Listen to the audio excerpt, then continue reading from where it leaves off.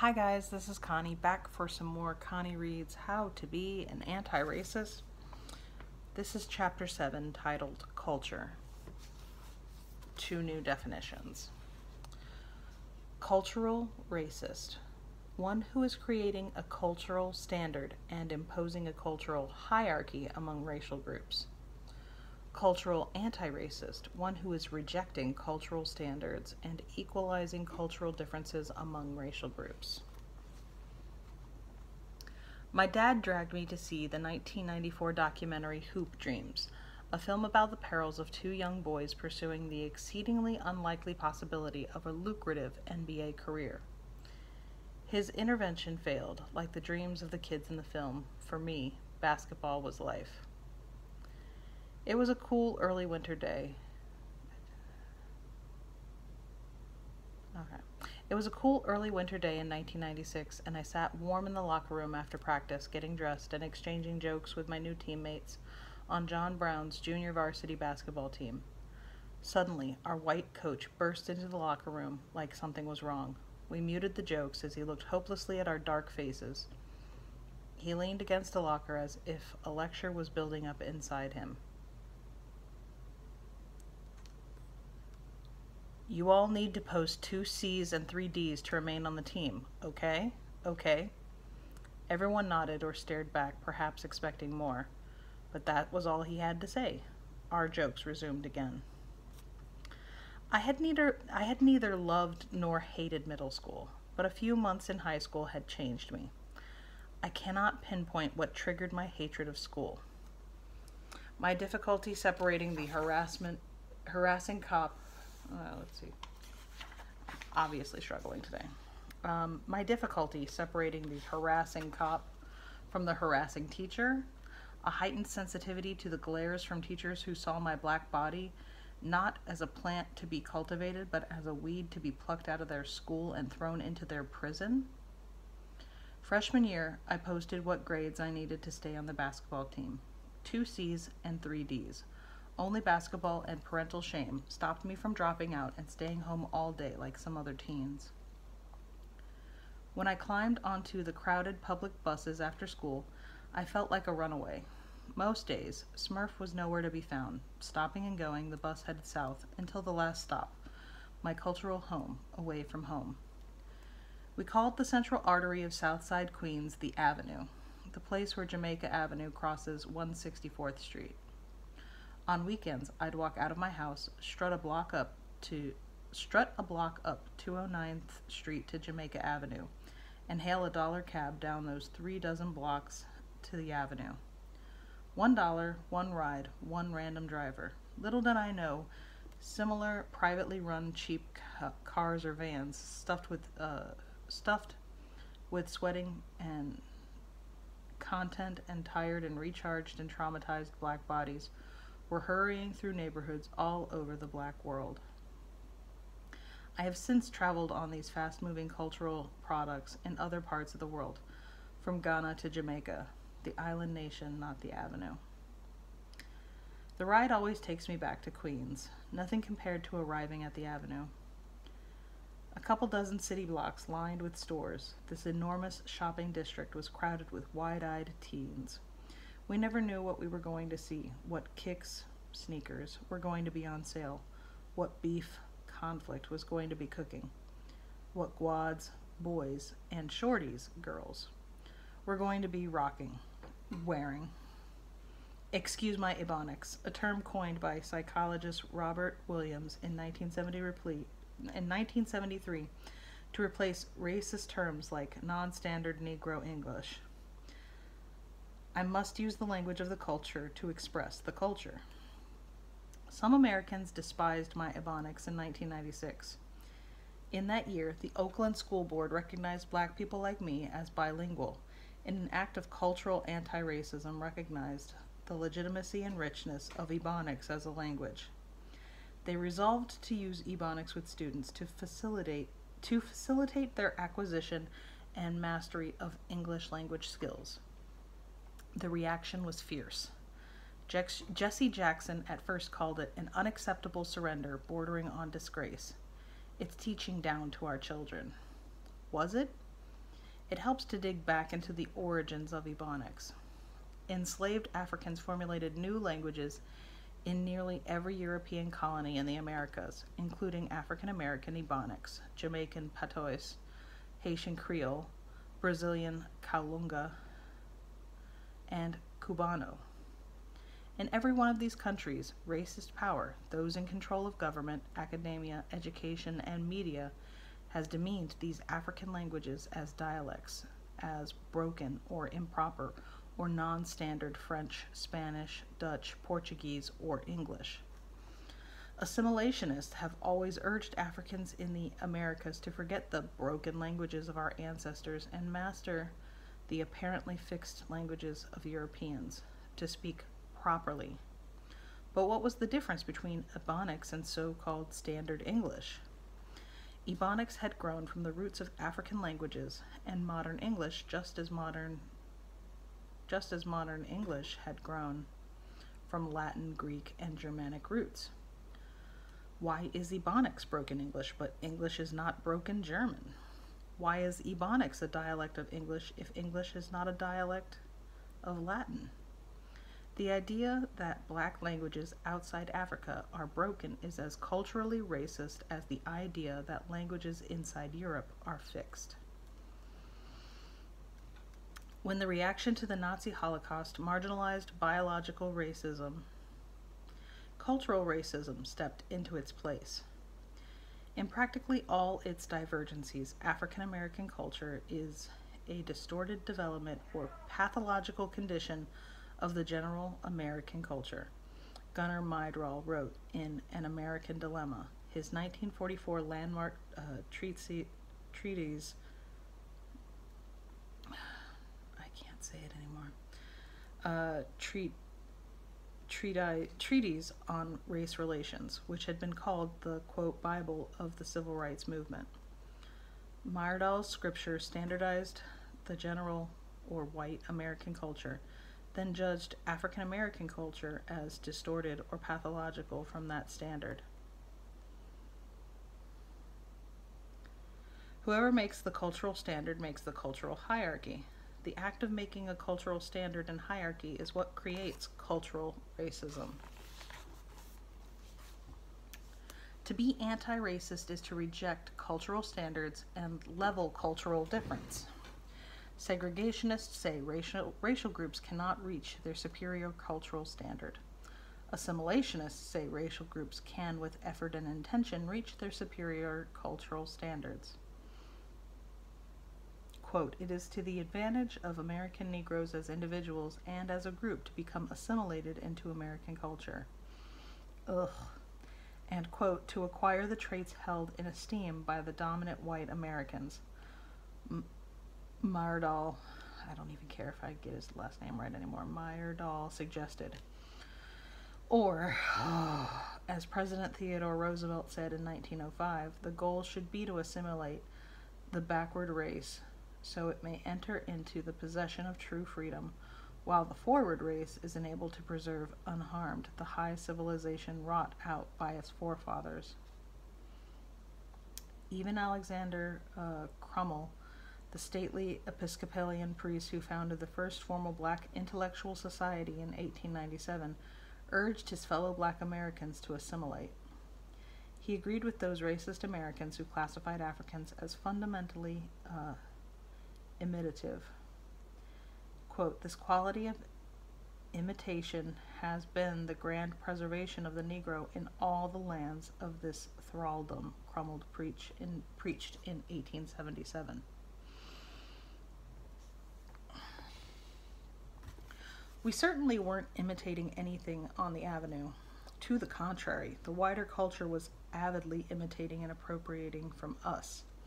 Our music and fashion and language were transforming the so-called mainstream.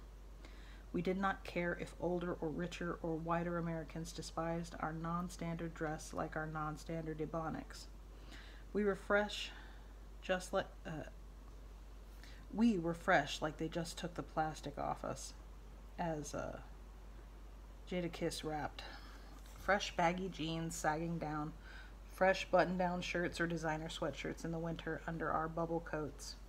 fresh tees or sports jerseys in the summer above our baggy jean shorts, dangling chains shining like our smiles, piercings and tattoos and bold colors told the mainstream world just how little we wanted to imitate them. Freshness was about not just setting the hottest gear, or not just getting the hottest gear, but devising fresh ways to wear it. The best tradition of fashion, experimentation, elaboration, and impeccable precision. Timberland boots and Nike Air Force Ones were our cars of choice in New York City. It seems as if everyone, girl or boy, had wheat-colored Tims in their closets if they could afford or snatch them. Our black Air Force Ones had to be blacker than the prison populations. Our white Air Force Ones had to be whiter than the NYPD. Had to be as smooth as baby skin. No blemishes, no creases. We kept them black or white through regular touch-ups from paint sticks. We stuffed our shoes at night with paper or socks to ward off creasing in the front. Time to put on the shoes in the morning. Many of us knew the trick to keep the creases away all day. Put on a second sock halfway and fold the other half twice on top of my toes to fill out the front of the sneaker. It hurt like those tight Guess jeans around the waist of shorties. But who cared about pain when fresh brought so much joy?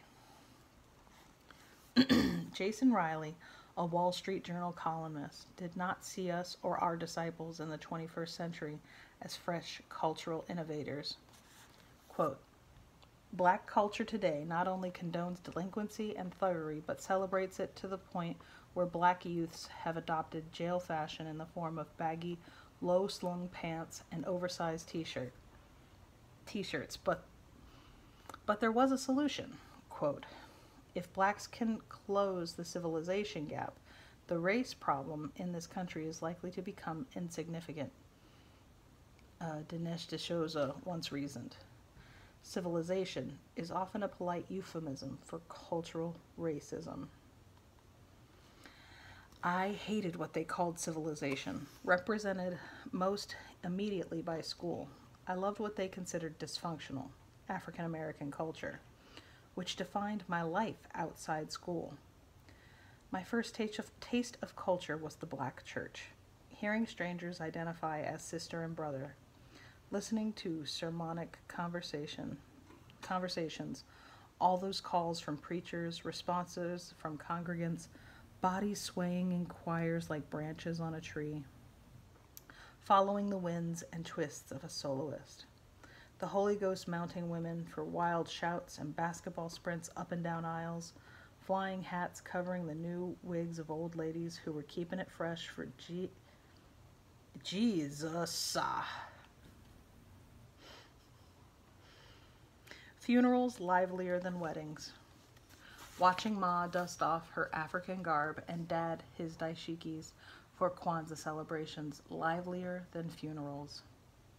I loved being in the midst of a culture created by my ancestors who found ways to recreate the ideas and practices of their ancestors with what was available to them in the Americas through what psychologist Linda James Myers calls the, quote, outward physical manifestations of culture. These outward physical manifestations our ancestors encountered included Christianity, the English language, and popular European food, instruments, fashion, and customs. Culturally racist scholars have assumed that since African Americans exhibit outward physical manifestations of European culture, quote, North American Negroes in culture and language are essentially European, to quote anthropologist Franz Boas in 1911. It is very difficult to find in the South today anything that can be traced directly back to Africa, attested sociologist Robert Park in 1919. Stripped of his cultural heritage, the Negro's reemergence as a human being was facilitated by his assimilation of white civilization, wrote sociologist E. Franklin Frazier in 1939. As such, quote, the Negro is only an American and nothing else, argued sociologist Nathan Glazer in 1963. He has no values, and this is continuing the quote, he has no values and culture to guard and protect. Ugh. In the final analysis, we are not Africans, Bill Cosby told the NAACP in 2004. It is difficult to find the survival and revival of African cultural forms using our surface-sighted cultural eyes. I can't read. Those surface-sighted eyes assess a cultural body by its skin. They do not look behind, inside, below. Those surface-sighted eyes have historically looked for traditional African religions, languages, foods, fashion, and customs to appear in the Americas just as they appear in Africa. When they did not find them, they assumed African cultures had been overwhelmed by the, quote, stronger European cultures. Surface-sighted people have no sense of what psychologist Wade Nobles calls the deep structure of culture, the philosophies and values that change outward physical forms. It is this deep structure that transforms European Christianity into a new African Christianity, with mounting spirits, calls and responses, and Holy Ghost worship. It changes English into Ebonics, European ingredients into soul food. The cultural African survived in the Americas, created a strong and complex culture with Western outward forms while retaining inner or African values. Anthropologist Melville Herskovits avowed in 1941, the same cultural African breathed life into the African American culture that raised me.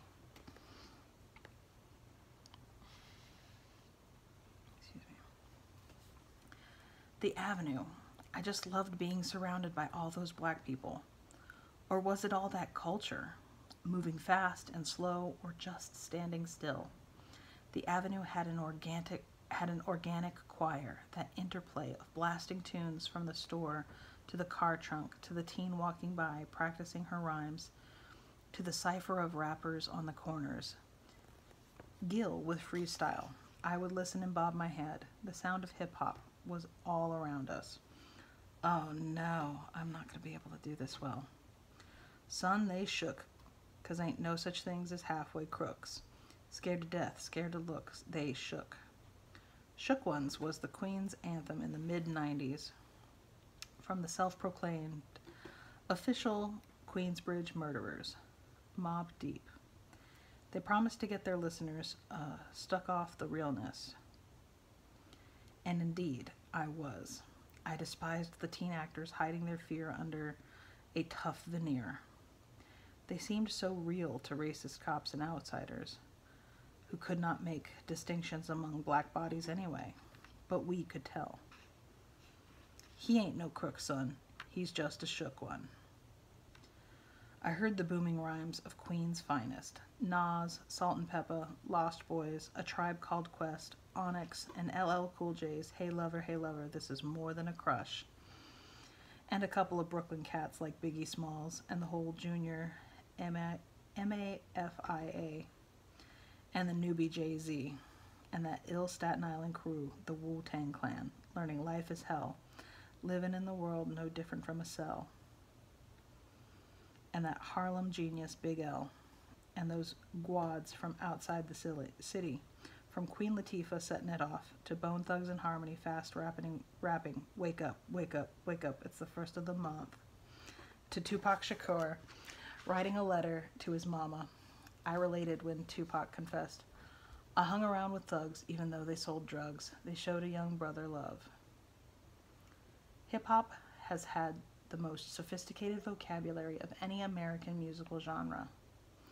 I read endlessly its poetic text, but parents and grandparents did not see us listening to and memorizing gripping works of oral poetry and urban reporting and short stories and autobiographies and sexual boasting and feature and adventure fantasies.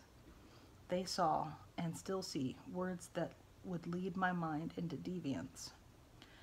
By reinforcing the stereotypes that long hindered blacks and by teaching young blacks that a thuggish adversarial stance is the properly authentic response to a presumptively racist society, rap retards black success.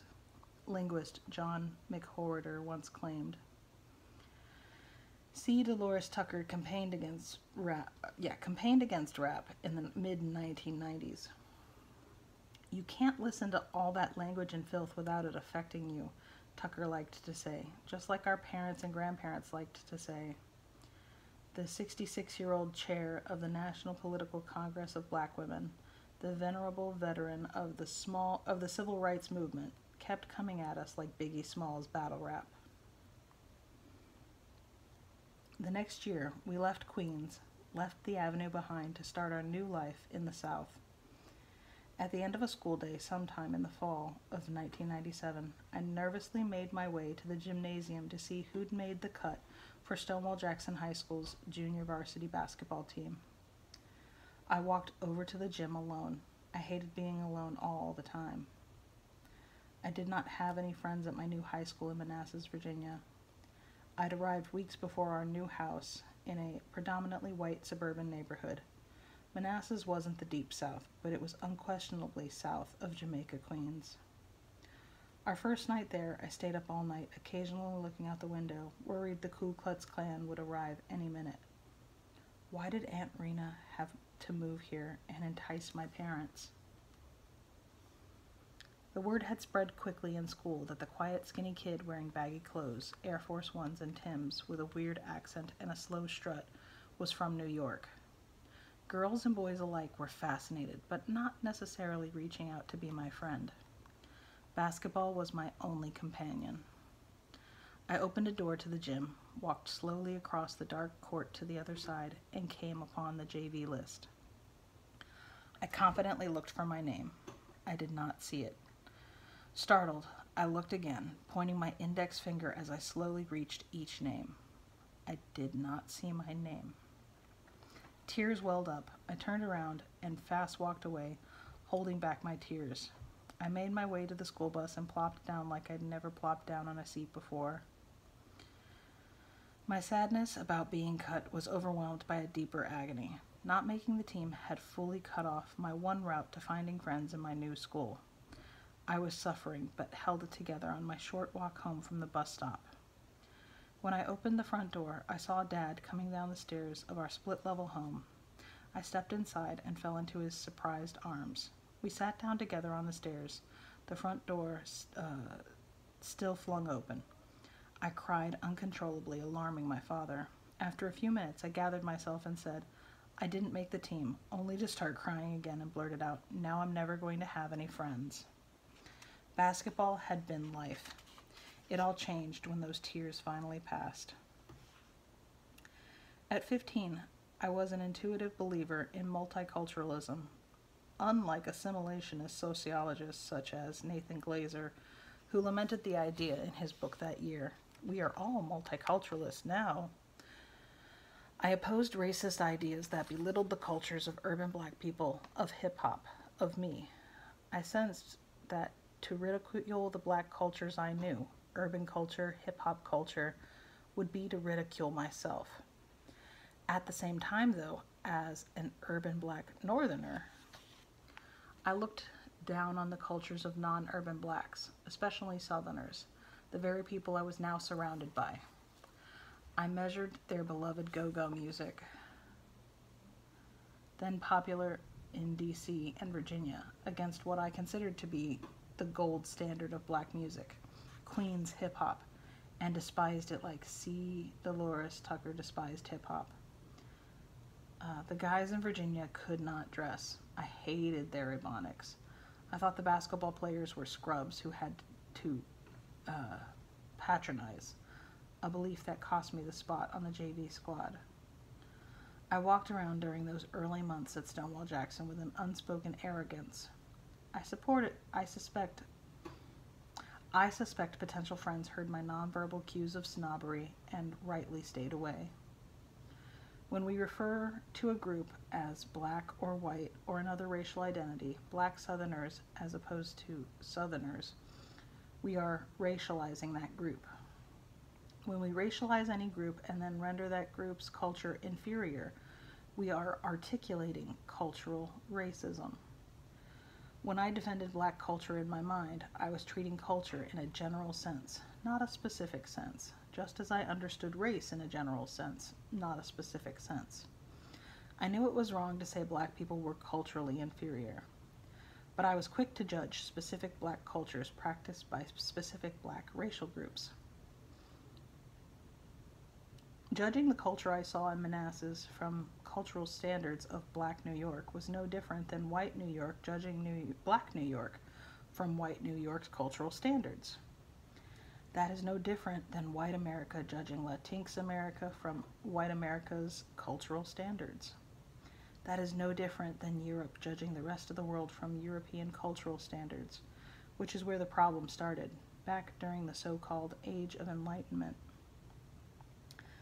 That every practice and sentiment is barbarous, which is not according to the usages of modern Europe, seems to be fundamental Marxism with many of our critics and philosophers, wrote critical Scottish Enlightenment philosopher James Beattie in 1770. Their remarks often put us in mind of the fable of the man and the lion. In the fable, a man and a lion travel together arguing over who is superior. They pass a statue that shows a lion strangled by a man. The man says, "See there, how strong we are, and how we prevail over the king of beasts.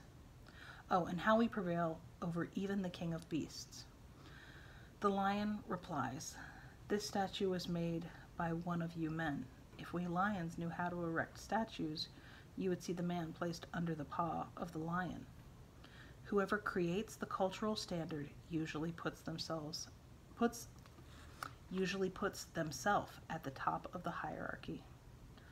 All cultures must be judged in relation to their own history, and all individuals and groups in relation to their cultural history, and definitely not by the arbitrary standard of any single culture, wrote Ashley Montego in 1942, a clear expression of cultural relativity, the essence of cultural anti-racism.